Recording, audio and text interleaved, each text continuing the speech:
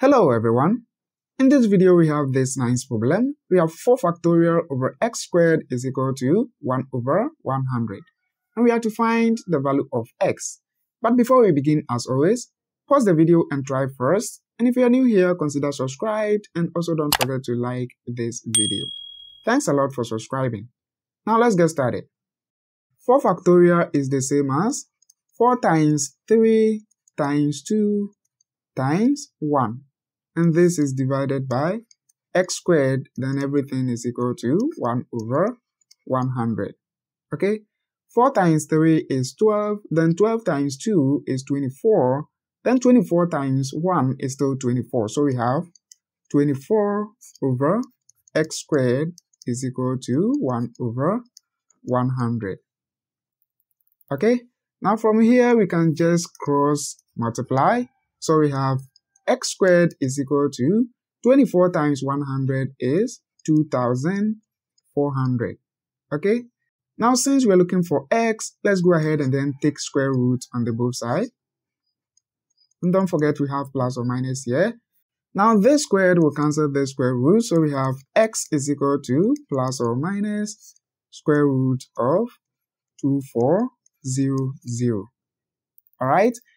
Now we can go ahead and then simplify this further. So we have x is equal to plus or minus square root of, now 2400 is the same as 800 times 3. Okay? Simplifying this further, we have x is equal to plus or minus square root of, now 800 is the same as 400 times 2. Okay? Then times the 3 over here. Alright, so we have x is equal to plus or minus square root of 400 times 2 times 3 is 6. Okay, so we have x is equal to plus or minus, now this is the same as square root of 400 times square root of 6. So we have x is equal to plus or minus square root of 400 could also be written as 20 squared. Okay? Then times square root of 6. And straight away this square will cancel the square root, so we have x is equal to plus or minus 20 root 6. Okay, so this implies that x is equal to 20 square root of 6, or x is equal to negative 20 square root of 6. Now let's go ahead and then verify this value. I'll be testing this one because if this works, then this one will definitely work. Okay, so we have the equation to be 4 factorial over x squared, and this should be equal to 1 over 100.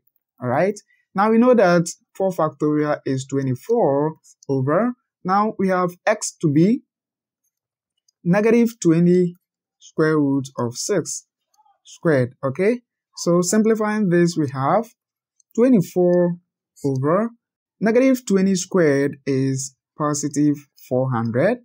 Then square root of 6 squared is nothing but 6.